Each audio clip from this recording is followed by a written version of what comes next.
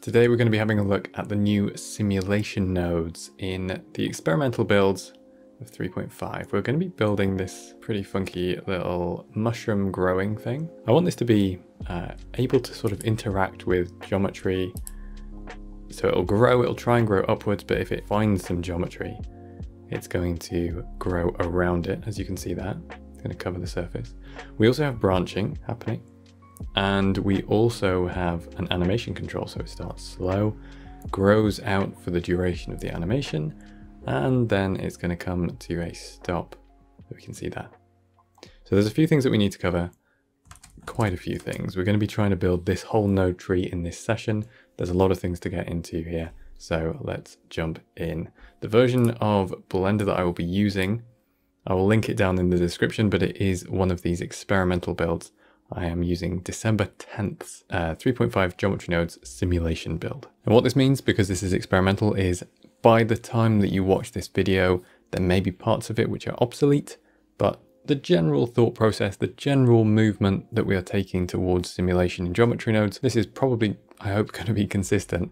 So there may be additional functions, but the fundamental thinking should be the same. And if you're watching this soon, then it's just a fun project for you to use with simulation nodes. So a bunch of things for us to get into, some new things we've not met before. Let's jump in. Before getting into the tutorial, I just want to quickly mention a competition being hosted by our friends over at TrueVFX. It's a render competition to create a beautiful winter wonderland scene. Entries open in the new year through January, and you just need to use these beautiful assets from TrueVFX and PBR Max in your work. First prize is valued at up to $620 and includes Blender Market products from TrueVFX and a subscription to PBR Max. For more details and links to the assets, check the description below. Alright, first things first, we're going to need some geometry. This is just the standard startup, right? So I'm going to add a plane and a new geometry nodes tree, which I'm going to call mushroom simulation. I'm going to save this, and we're going to be working with multiple objects today, so I will just be pinning this node group just to make sure that it doesn't disappear as we move around. Let's also rename our object to be simulation, and that's fine for now. Make sure you're saving as you go. This is really important when you're using experimental builds, using new features. They will crash if you do too many Control-Zs. There's just going to be some instability. This is a development build. So make sure you're saving. Save right at the start so you've got some autosaves going. And let's begin. I'm not going to be using the group input. We're going to be creating our own object. So let's start with that. This is just kind of our build up to doing the actual geometry nodes with the simulation. We need to start with a curved circle, and onto here, let's just do a set radius. And in front of that, let's use a curve to mesh node. I'm going to use another curved circle on here. Essentially, we have just made ourselves a torus. Set this like this, there we go. So we have a little donut going. I'm going to make this a little bit smaller, just so we're not taking up too much space. And then maybe 0.7. I'm going to reduce my minor radius here as well, just to something sensible. And I will just use a noise texture. 3D is fine, 2D would be fine as well. Let's use the factor, just plug that straight in there. Turn down my detail, turn down my scale until it's just general movements. There we go, something like this. Now this is just because we might want to use this mesh later as the thing that the mushrooms are growing off, or however you end up meshing it at the end. There's so many options in geometry nodes. We're just going to be using general spline skinning to give us the mushroom effect. But obviously you can do stuff with SDFs and volume cubes and just all sorts of mesh generation. So this is fine. We are going to distribute some points on the surface, and this is giving us our points. Let's reduce our density a little bit just so we don't have too much computation happening right at the beginning. And collapse this side. First things first, how do we even access the simulation? Shift A, we have a new section for simulation, and we can see a simulation input and simulation output, which also says add this first. I'm sure at some point it will be easier to link two things together. For now, you have to add the output first, like so. And then when you add the input, you can see I have this sort of convex hull frame being added here. And this is great, basically. This just demonstrates where we have nodes which are inside the loop versus nodes which are coming in from outside. We will get onto that in just a moment. Let's just, as a first experiment and kind of the core mechanic of how we're going to grow these mushrooms. In our simulation loop, this is a serial loop. What this means is the data comes in from outside, comes through whatever functions you have happening, and then instead of just plugging directly out, it's going to basically keep looping back through. And it's going to do this however many frames you have stepped forwards, not from the start of the timeline, but just how many frames you step forwards. As soon as you ever go back with simulation nodes, even if it's one frame, it's not going to undo a frame because it hasn't cached anything. In the current build, it's not cached anything. So anytime you go back, it will reset. So you only have kind of forwards computation right now, but this is how we can think of it, right? So every time we step forwards, we do another iteration of anything which is inside this loop. And then we're just going to view the output. What we want to put inside this loop is an extrude. So mesh, extrude mesh, let's put that on here. Now, if I just change my bottom window here from an asset browser to a timeline, let's get rid of these two sides. And I'm also going to set my end frame something high, maybe 1000. And I'll press home to just view the timeline properly. As I move forwards, we can see that nothing's really changed, but we do have an error on our extrude mesh. So it says input geometry has unsupported type point cloud. Let's just make sure that we've fixed this then. So the extrude mesh needs vertices, not points. So let's add a point to vertices node in here. And now if I step back to reset and I step forwards, now it's going to start working. Let's just erase all of these annotations. Instead of extruding faces, we need to extrude vertices. So now if I step back and forwards, we can see every time I go back a frame, it resets. And every time we step forwards, it loops. So if I just press Shift Space, then we can do that extrusion. All right, here's where it gets crazy. Let's go right back to the start here, just so we can count how many frames we've got. If I go and keep an eye on the spreadsheet, so I've got 40 vertices right now. If I go forwards one, we have 80. If I go forwards another one, we have 160, 320, 640, and so on, right? This is doubling every single time we move forwards. That's not really what we want. We want to add one step every time. But let's think about why this is actually happening. The mesh data that is coming back around this loop, we're basically telling it every single one of your vertices, extrude the vertices. And that is clearly a problem because we don't want to extrude every vertex. We just want to extrude the top of the extrusion. I'm just going to make a bit of space around this. I want to plug this top into this selection, which means really I want to plug it into this simulation output and then have it come back through the simulation input. But we don't have any option to do this exactly. But what we do have is named attributes. So if I add a named attribute in here, you can see it's been added to our frame, our convex hull frame, just because it's showing that it is a sort of an integral part of the loop. We're going to be storing a Boolean on the point domain for the top. And let's just rename this attribute to be top. And now what I can do with this is I can use the named attribute top, which is going to be a Boolean, as my selection. So now rather than doubling each time, what happens if we press play is nothing happens. Okay, so we've gone from too many to too few, but we can kind of see that this is actually working.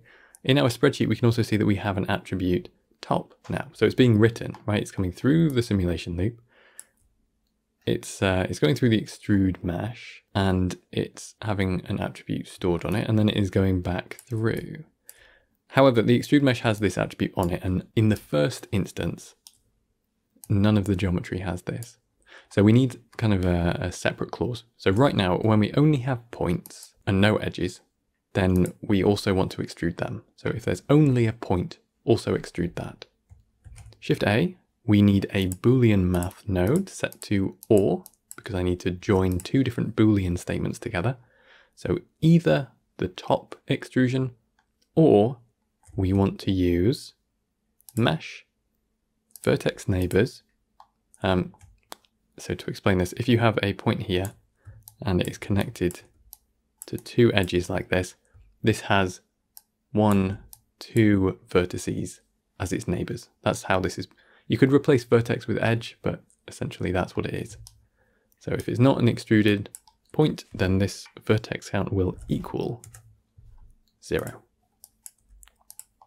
If you want to use the new mesh topology nodes, come in here. You also have edges of vertex, and you can do the total is equal to 0 as well there. Vertex count is just the same. So let's plug this one in. So now it works the first time because we have points and this is valid. And then after that point, you have an extruded edge. So this is no longer valid, but we always have that first extrusion, which is marked as top. And now every time we go forwards, we just add 20 vertices. So this is going to play a lot easier for us. Now these are all going in a random direction, or not random actually, specifically away from 0. This is also not what we want. We want to give this a little bit more control. So let's move this through a noise field. Let's first of all rename these nodes. This one is going to be our point selection. Make sure you're keeping stuff organized here. And these are going to be our input points. All right, let's deal with our offset because that's going to give this a little bit more interest as we go through here. If we just add a texture, noise texture, I'm going to set this to 4D because I'm lazy and I want the W for my seed. I'm going to take my color, which right now is between 000 and 111, and I'm going to set a mid-level with a subtract vector math node. If I set this all to 0.5, then rather than 0 to 1, we now have minus 0.5 to positive 0.5. This can go into our offset. Let's go back one. And now when I play, you can see that we are walking through a noise field. If I reduce detail to 0 and scale to 1, let's reset this. Now you can see that we've got some sort of curl noise stuff going on. This is always super satisfying. I love this. The fun thing about using mid-levels in this way is fundamentally it's not that complicated, right? It's a node group, essentially. It's just exposed and information goes through it and then it gets looped every frame. So you just have to kind of think ahead a little bit, do some of these extra bits of Boolean math to give yourself some information, as well as storing named attributes. I'm whistling through this because as we go through, there's some more interesting stuff that I want to get into that is going to make your simulations a bit more responsive. So let's get through this first part nice and quickly. So we've got a noise texture, and rather than going 0.5, 0.5, 0.5, if I reduce the amount that I subtract in the z-axis, let's go back to the start and we can see this. So if I reduce this down, you can see that we can end up going straight up because my z is now between 0 and 1. So if I set this to maybe 0.2, then we just get this kind of walk going straight up. It's very fast. So let's change our offset scale to maybe 0.2 as well here. There we go. Now it's a little bit slower. Just means that that extrusion is basically a smaller step each step of the way. Now, the next part of this is going to be how we get different noise per strand. And it's actually very straightforward. Each one of these, I'm going to call it a spline. It is actually just a string of mesh. We can deal with as a mesh island. So mesh island, we can use the mesh island index as our seed value, essentially our seed. So let's multiply this to make it bigger, just because otherwise there's, if I just plug this directly in, like so, and I reset my animation, you know, actually it has done a fairly good job of splitting this out. The lower your noise scale, the more similar this will be. So I generally just multiply this by 10 or some larger number, just to give me a little bit more sort of guaranteed variation between the strands. The next thing that we want to do here is to branch. Branching is a bit of an interesting conundrum, and honestly not one that I fully understand, so I would appreciate some feedback on the process that I'm going to teach you here. So how do we branch off? What are the rules? So after a certain number of steps, we want to have some probability of creating a new spline that goes off in some new direction. The way that we can do this is we can duplicate a point. And if we then rejoin it, so let's go ahead and do that. So Shift A, geometry, duplicate elements. I'm going to drop this underneath here. We are interested in duplicating a point from our extruded mesh. Let's go with once. You'll see why the fewer is better. As we multiply, because we have more points, you'll end up getting more faster. Actually, what I want to do is do this after the store named attribute, and we need to make a selection. This selection is going to choose which of our points are going to get duplicated to become a new branch. Let's just have a think about this. First of all, I want to have a certain distance traveled before, or a certain number of loops traveled before we split off and do a second or a third or a fourth split. The way that we can do this is not with a loop count value. There's no count for the number of loops we're in, but we can set the probability based on the index of our points. But if we look at our indices in the spreadsheet down this left-hand side, we can see that they just go up forever for all of it. We want to work it out per string, per mesh island. Shift A, utilities, accumulate field.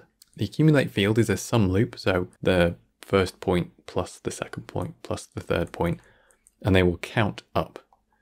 If I use the mesh island index as my group index, then it's going to start from 0 every time we count. So this trailing value, if I set this to integer, we are going to add 1 for every point we reach. So the trailing value is going to start at 0, and it's going to add 1 for each point, essentially the same as an index. So we can use this. We can say when our accumulate field trailing value is greater than some value here, we can use this as our selection for duplicating points. In fact, if I just plug this into the output straight away and go forwards a step, now we can see that all of these points have been created. If I change this, let's say maybe to 10, nothing's been updated. And if I go forwards another step, everything is deleted. Have a think about why this might be. Think about how loops work, think about where the data is coming from, and think about what we've told it to do. Why has this happened? So the issue is that essentially we're telling this to create an extrusion. So it should be fine to take these points back through, extrude them. But then what we've done is we've said, well, only duplicate points which have a greater than 10 index. And that first point is not going to have that. So essentially we're not duplicating any elements, and therefore we're not passing anything through.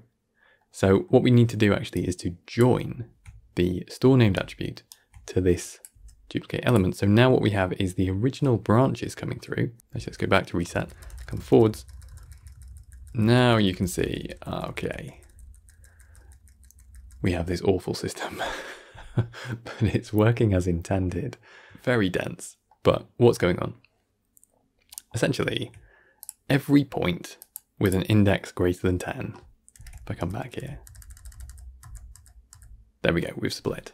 So every point, it comes up to 10, and then when the index is greater, it will duplicate that point. The next loop it comes through, it will extrude that point as a new branch. And because the branches all have a unique noise, they're going to go off in a different direction. However, the next frame is going to duplicate another edge on this point. And then the following point is also going to get an edge. So now the first one has 2, the next one has 1. Do that again, you have 3, 2, and then 1. 4, 3, 2, 1. And you can see how this very quickly becomes a nightmarish mess. So we need to do something intelligent here. Every time it duplicates a mesh or it uses a point, we on the next loop need to block it from using that point again. So we need to store a Boolean for when we duplicate. And then on the next run, we need to read it and say, no, don't use that. So let's come in here and do that. So in parallel to our duplicate elements, we're going to use another store named attribute, which I'm going to call block. And this is going to be our blocker.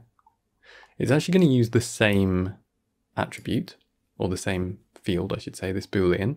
So when it tells this one to duplicate, it tells this one to add that vertex to a block list.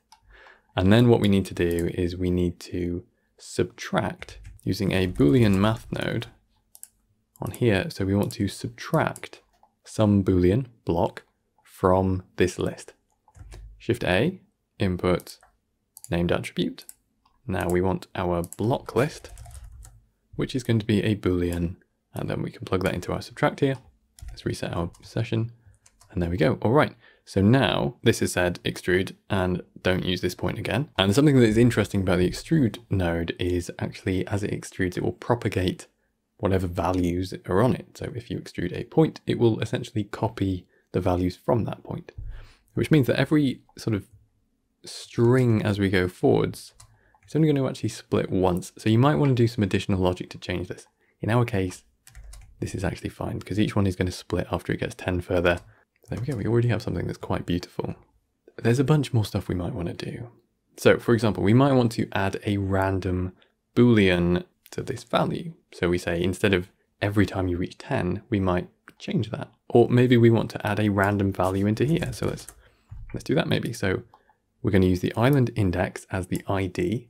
So this is basically going to set what the random value is per strand. And then we can say a random value between say 3 and 15. So now some of these are going to split earlier and some of them will split later.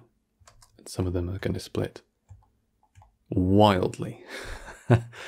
This is one of the things which I don't quite understand. So if you are more au fait with what is actually going on here, why this just explodes like this, please do let me know, because it's like it reaches a tipping point. Now I'm quite happy to leave this as it is because I don't really want the full animation anyway. So we're going to keep it somewhat reduced. And in fact, instead of doing this random value, let's change this to the random Boolean so that we can set a probability. And I will also set this to an and in here. So another Boolean math node set to and on this greater than with our random value here. So now let's do a random probability per point. So using this trailing value, and we're going to set the seed. So it's different for each string per index, island index. So now I can set my probability something fairly low because we end up with more and more and more points. I want to have as low probability as possible just to make sure we don't get an explosion going on. Let's reset this. There we go. That's a little bit more predictable. All right, we want to keep combing this. It's all well and good having stuff just controlled by noise, but we're artists, we want control, we want to know what we're doing. So let's make sure that we do. Let's frame all of this up so that we know what it is. Control J, this is our branching probability. Like this. Let's come back here. We're interested in working on our noise textures. So let's find where it first branches. Here is a good example. At this point here, I want this to actually branch in the same direction and then come off. I want it to feel like it's split rather than just abruptly grown off at an angle. We can do this because we're dealing with information that is going through a loop and being fed back to itself. We can actually have some really interesting controls going on. I want to know at each point what the direction is for the point. So what I'm going to do is I'm going to capture that direction. Attribute, capture attribute. I'm going to put that here. And the reason I'm doing this capturing here on this mesh is because we're dealing with a noise texture which is randomized per mesh string. And if I just find out what the noise texture is on the point, well, we can see that that's clearly different. It's going off in this direction rather than this direction. So I need to make sure that I'm capturing this value that goes up our main string, and then I can transfer it to the point that's here, and then I can use that to just give ourselves a little bit of interpolation so that we start there and then we go back to our own noise. A couple of steps to do this. So we want to capture a vector on the point domain. This vector is going to be our subtract value here. This is our direction. So let's go ahead and rename this node to direction. We then have our extrusion. We are storing a named attribute, and then subsequently what I want to do is I want to store another named attribute on my duplicated points. This is going to be a vector, which I'm going to call dir for direction. This direction value is going to come from this captured direction value. So this captured direction becomes stored on our duplicated elements, and then when they go around again and they get extruded, they're basically going to hold on to this direction. And that's very useful because it means that we can do an interpolation here between the direction that's coming through and the new direction of the noise that it's going to get. So let's just join those two together.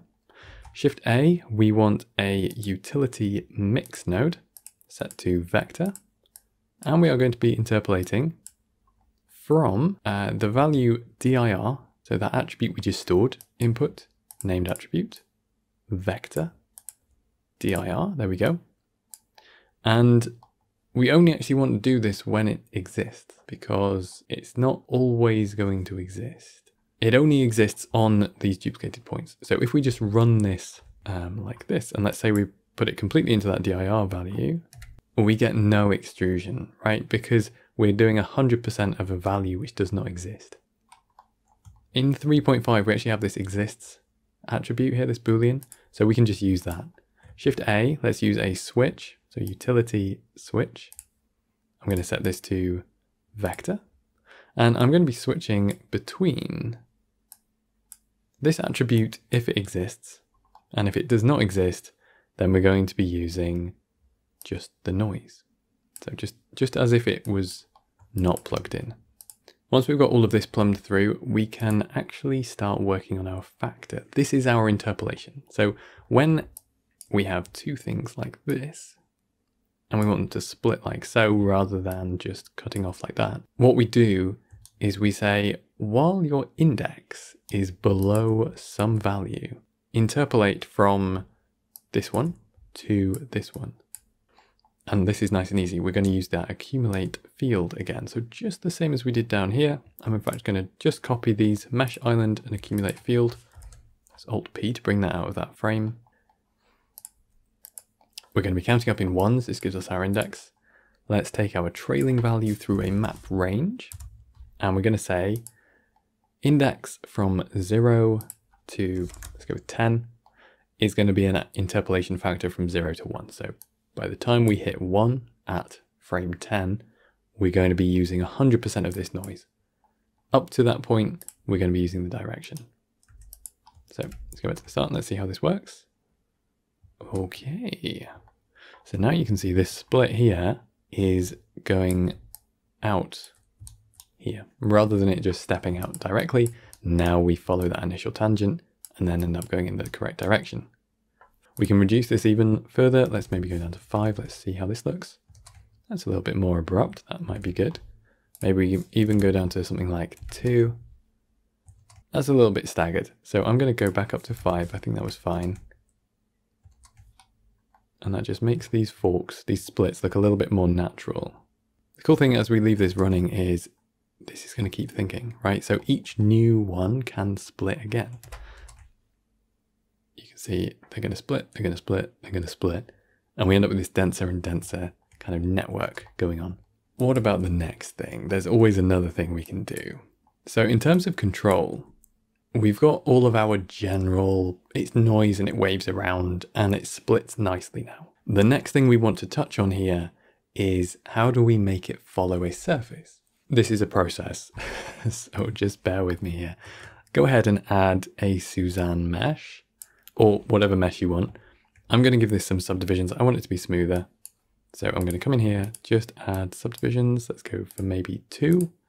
That'll be fine. I'm going to apply that and I'm going to shade smooth.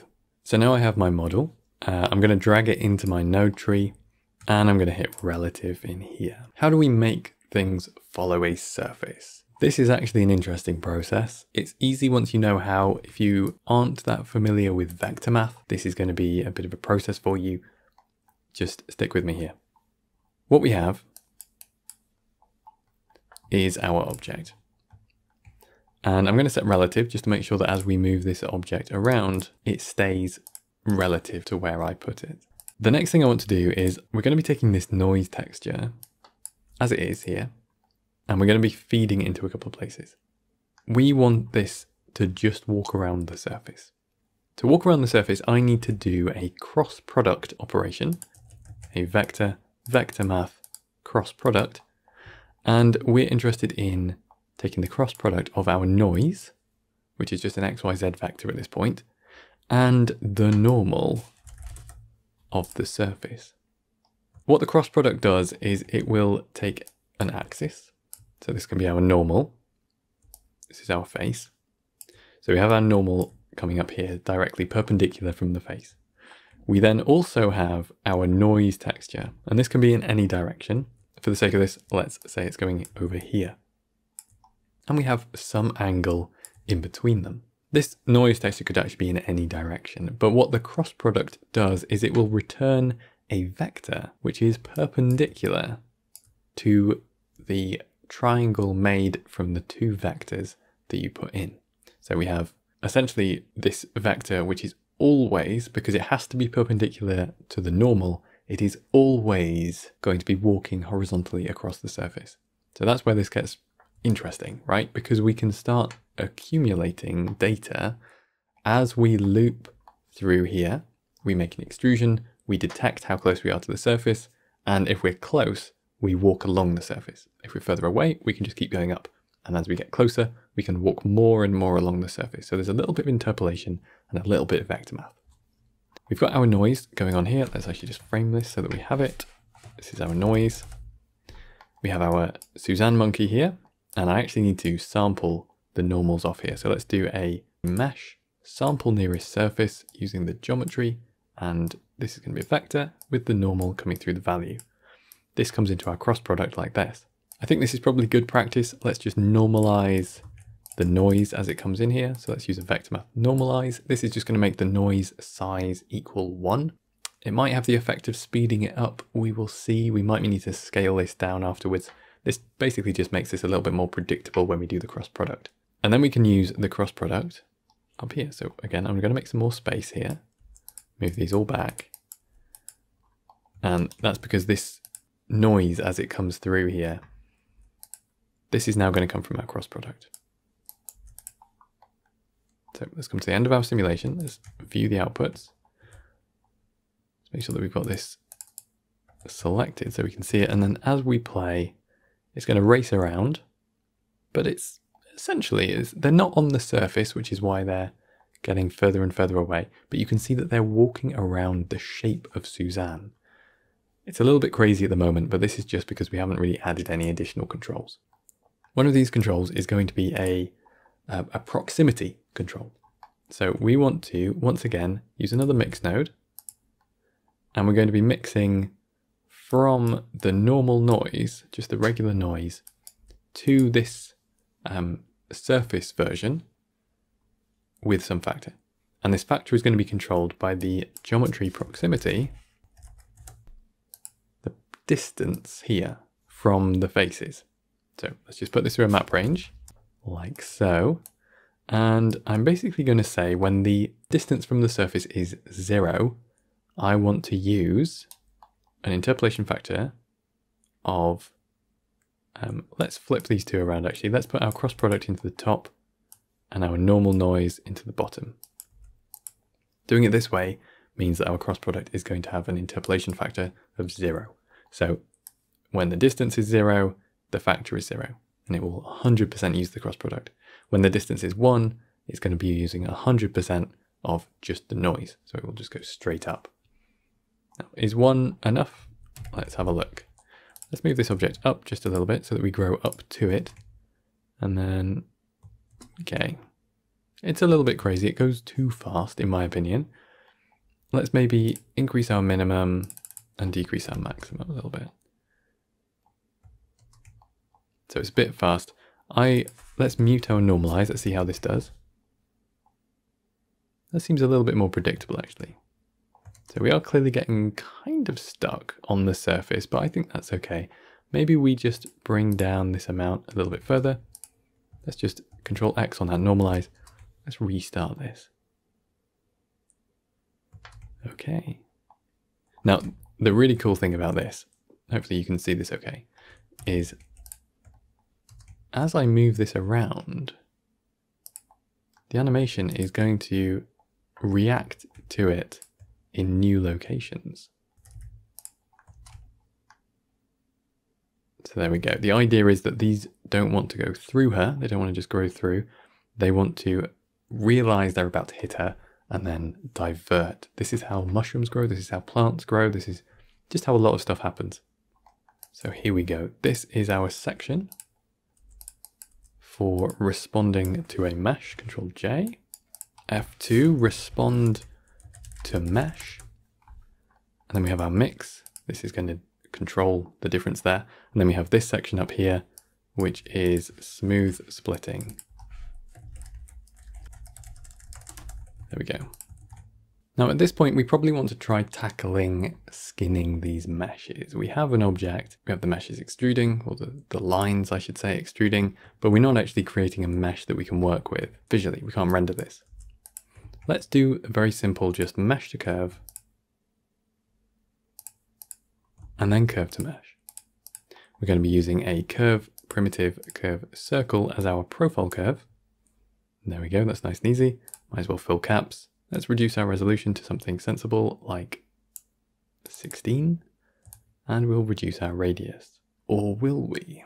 We want to have some control for our radius because we want these to feel like they're growing, right?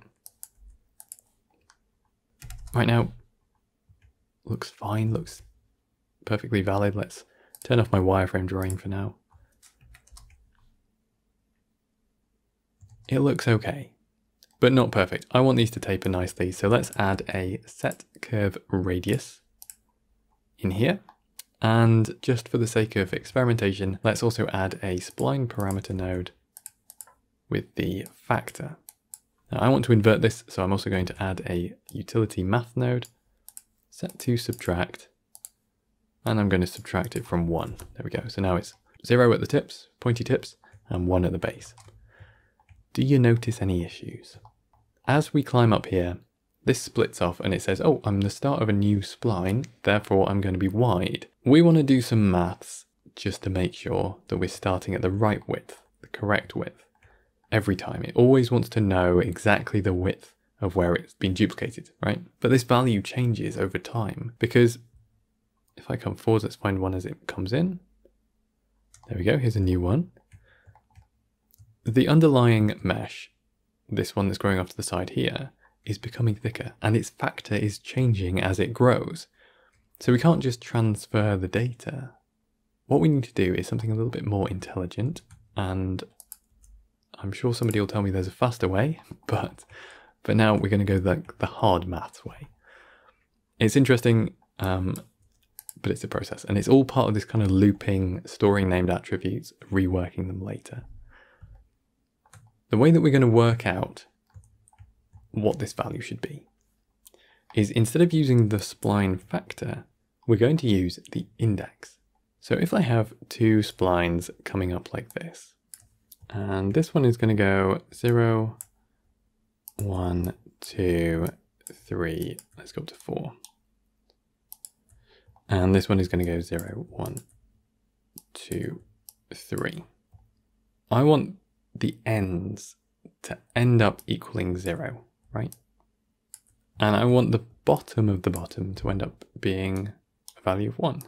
So it's wider at the bottom, skinny at the top. For me to make this work without having this issue where the zeros are always the widest point, which will give me an issue here, I need this point here to know that it actually came off at 2. We're going to do a little bit of maths. There's a little bit of kind of data back and forwards here. This is one of the interesting things about using these loops. It's kind of exciting when you start getting into it. I've got my store named attribute and I'm going to add another one in front on this duplicated element. I'm going to call this one BR for branch underscore IDX for index, so branch index. It's going to be an integer. And what it is going to be is the value, basically, of which index this point has along its own line. So we're going to do the index accumulate thing again. So island index accumulate field.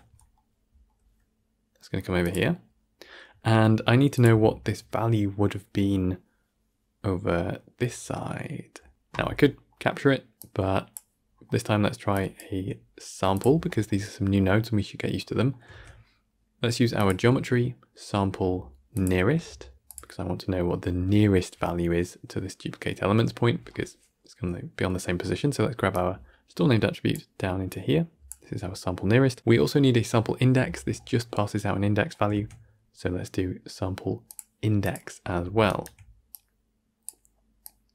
we're going to be transferring or sampling an integer value in the point domain, and it's going to be this trailing value, which doubles up as our index when we are just adding 1 for each point. So trailing, remember, starts at 0. Leading will start at your first value. So we want to start at 0. We can then transfer this into our store named attribute node. And now, later on, we should be storing the value per spline that we have in our BR index. This is something that we can now use. So let's come forwards. I've got my meshed curve, set curve radius, and curve to mesh. What we need to do is set our curve radius a little bit more intelligently. So we have a few bits of information that we can use here. We have got a curve spline parameter. We have the spline index, and this is a point 0, 1, 2, 3, 4, 5, whatever, up the length. This is essentially the same as our accumulate field is doing over here. We just have it, because we have curves now, we have this implicitly. So we can use this index, and we need to manipulate it a little bit. So I need the spline index.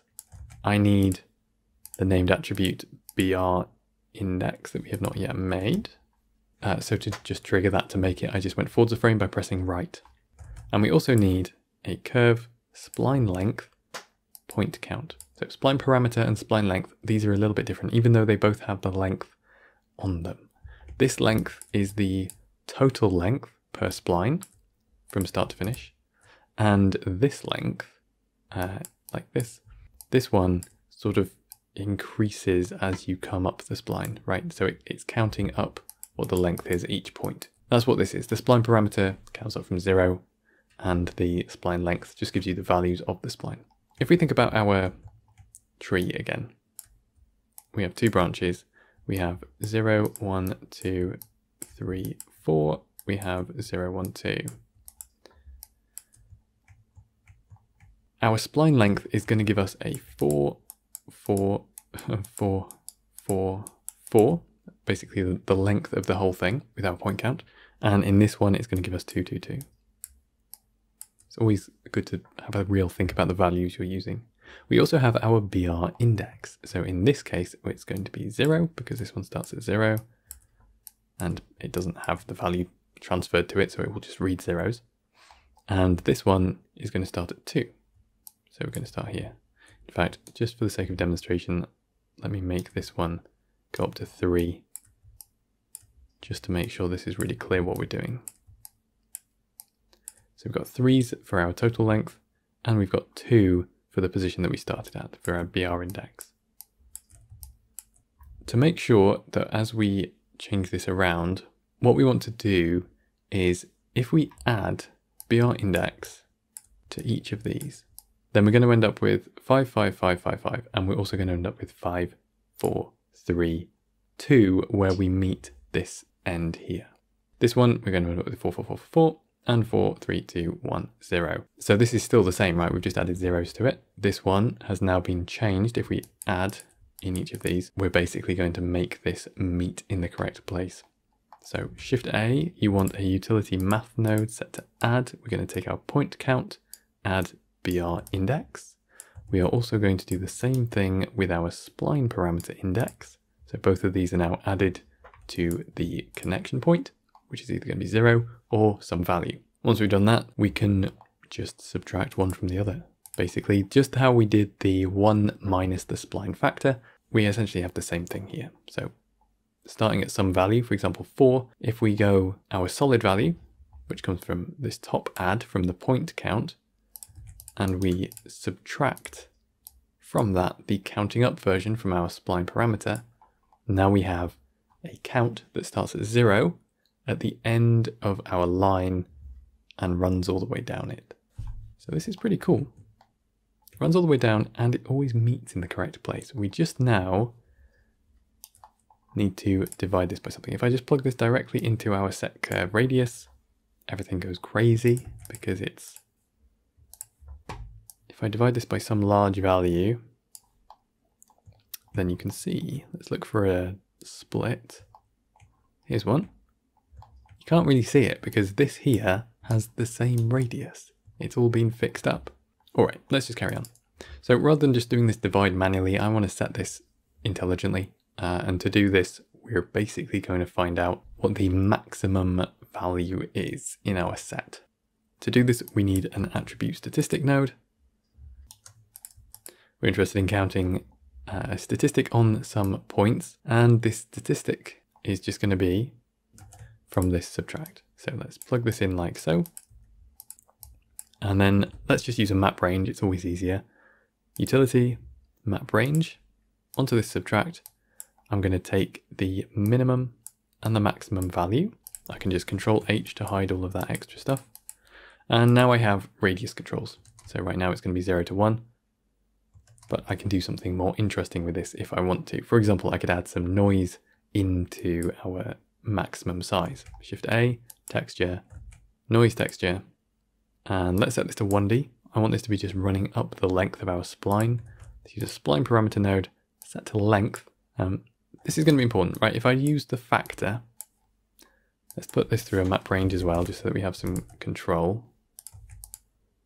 So the factor into the map range. This map range goes into our 2max value up here.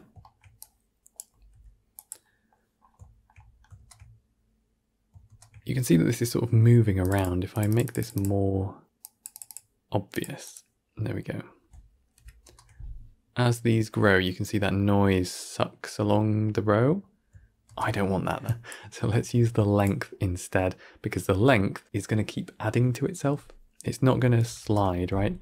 As a piece is made, it's going to hold on to that size. Let's reduce our detail. Let's reduce our scale until we've got something lumpy, but in proportion, something around here. And I'm going to make this much less abrupt as well, 0.2 maybe to 0.8. And we're going to go from a minimum value of, let's get 0.7 to maybe 1.5. There we go, just so it changes a little bit. Let's also increase our minimum value here as well. Just, we don't need to come to a point. Let's go maybe to 0.2. Okay, this is all coming together. The final main thing to turn these into mushrooms is going to be caps. We don't have any caps on here. So I'm just going to copy this object from my previous file. And it is literally just half a sphere with the bottom cut off, stretched vertically, and a couple of extrusions inside.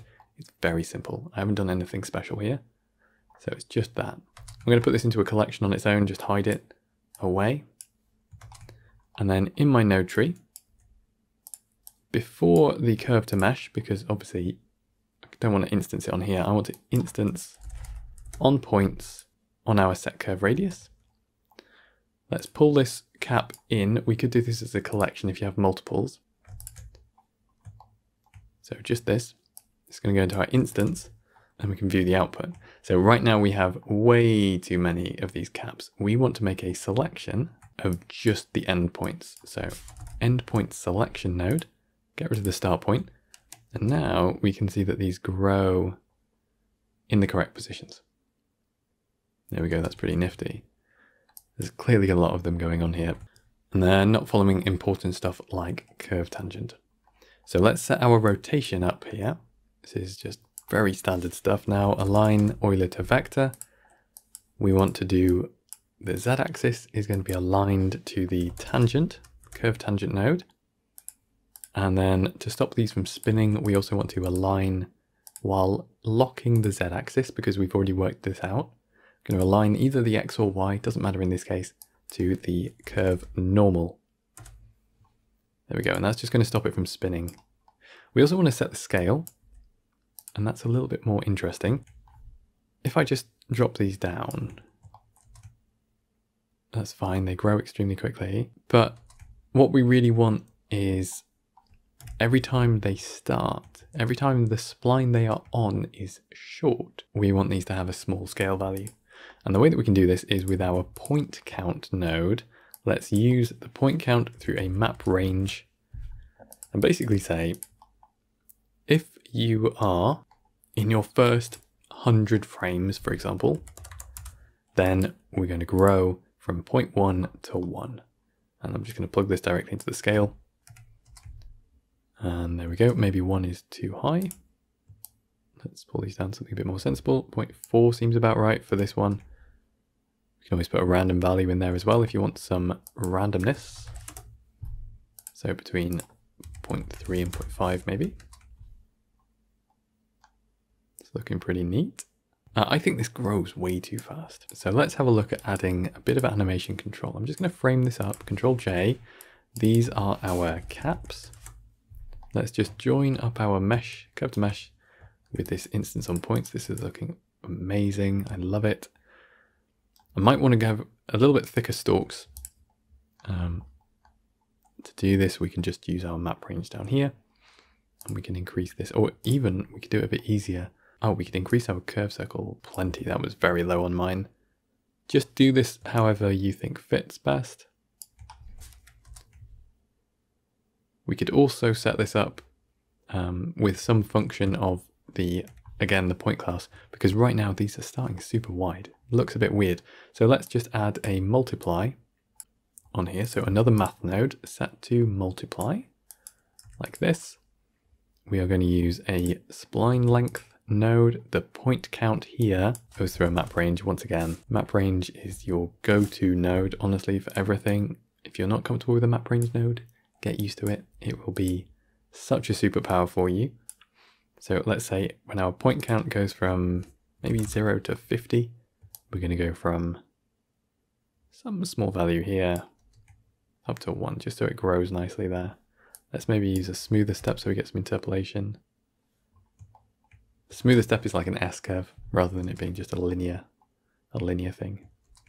I think these caps are too big as well, so we're going to just reduce those a little bit. 0.25 to 0.4, that should be fine.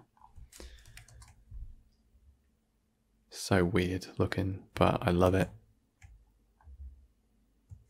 There's a lot you can do with geometry nodes. If you want to make these look different, the fundamentals of how we make the splines is pretty much consistent now. It's just storing attributes and doing extrusions. So the next thing I want to do, perhaps the last thing I want to do actually, is just set up the animation control. It's very simple. The speed of the animation is controlled via this extrusion. If I set my extrusion to be slower, we have half the speed. If I increase the speed, you can see they race away. What I want to do is I want to have this controlled by some function of the frame count. So let's add in an input scene time node. I'm going to put this through a map range node. Once again, you need the map range node. Our first frame is going to be frame 1. Our final frame, let's go with 300 frames. And therefore my animation is going to probably go to like 280. So it doesn't completely stop, but the growth will stop. I'm going to set this to be linear. We're remapping 1 to 280 to be 0 to 1 so that I can put this through a float curve. So now I have animation curves. Right now it's just going to go 0 to 1 as we go. And actually I'm going to use this through a multiply into this offset scale. So the fastest I want this to grow is probably 0.2, right? You can see if I just play this, it's going to start really slow and it's going to speed up a little bit up until everything is just going at 0.2. But we've multiplied far too many times by then. So this is how fast 0.2 is. I would say that's pretty quick. Let's bring it down to 0 at the start. We're going to go up to 1 in the middle. And then we're going to bring our end down to stopped again, just with a little bit of fall off. So they're going to grow briskly. And then if we go around here, we're starting to slow down a little bit until we come to a stop.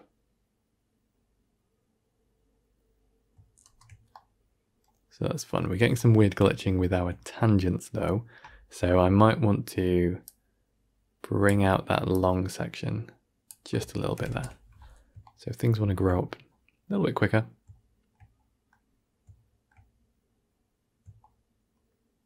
And then they can slow down. Let's have a look down at our other sections. Do we want to change some of our probability? I'm not sure what that was connected from. Was that even coming off? What is this? What is this? Freaking experimental builds.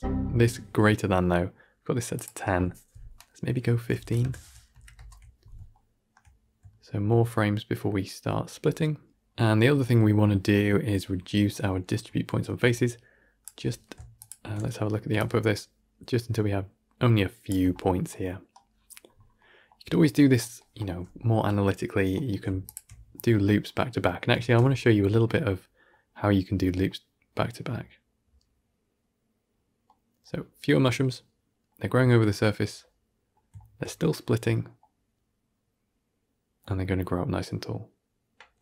We can, again, reduce the speed. So if you want to go down to 0.1.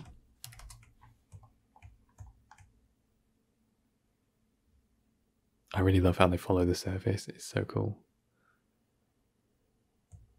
There we go. You got your a little mushroom colony that will follow Suzanne. If I want to move her a little bit. Maybe if I just go into edit mode here and duplicate a couple times.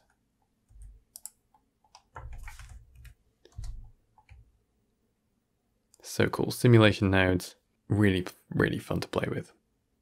So something just worth being aware of with your simulations. If you want to do back-to-back simulations, let's say you've added your simulation output node, and then you've added a simulation input node. These are now paired. Let's come off our points to vertices, and let's just join this through. Something worth being aware of. If I push my timeline backwards, so essentially uncaching your geometry nodes, decaching them, you can see that all of the previous nodes have a time above them. This is important because only the nodes that are being computed show the timing. If you don't have timing, it's on this dropdown. This is a problem because as soon as we start playing an animation, so going forwards, all of the prior values disappear. And this is because as soon as the animation starts, or as soon as the simulation starts, this is a closed loop. You can read it out at the far end, but it's not going to read in any more data. You would have to sort of join it in again if you needed it. Why this is a problem is if you have another set of simulation nodes. So if you're doing these in series, right?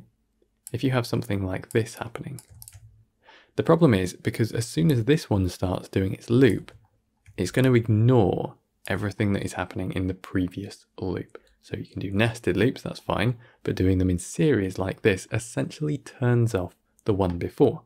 Whatever its input values were, they become fixed. So how do you keep these evaluating? I know this is a bit abstract, but if you run into it, this is the solution. In terms of like an example, something, for example, when I was planning this one with the branching, I just thought, oh, well, this is fine. I've got my extrusions set up in the first one. I will just take the result of this and I will randomly select some points to become the branches, and I will just do a second extrusion pass. This did not work because this second loop closed off the computation of the first one. The way to get around this is to remember that you don't have to have anything coming in. You can do something like this, right? Where you just have a join geometry. So in this case, we still have the computation coming through and then it gets frozen, right? As soon as this loop starts, that input gets severed. It just becomes like a cached thing at this point. And then we start looping. And then this one is going to join up and then it's going to go through the process. It's going to basically start in the middle. But because we're always joining to the closed loop, this one is going to keep computing. So if you need to do them in series, this is the way. It's a bit weird because obviously this one doesn't have a connection, but it has like a silent connection from the output. And that's how you have to think about it. So these loops prevent prior computation. It's fine if you can work out a way of putting it into a single loop. And really the trick is using named attributes, branching and rejoining within that loop, and having some kind of escape clauses for example, using your accumulate fields, or with our point selection, we're using the top attribute, but we also just use points if they exist as their own selves. So that's about it. This has been really fun to get to learn the new simulation nodes. If you do get a chance to play with simulation nodes, share with me what you come up with. I find it really interesting to see what people are making. There's a lot of very new ideas coming out at the moment, which are really exciting. So there we have it. Hopefully you've learned something, hopefully you've had fun, and I'll see you in the next one.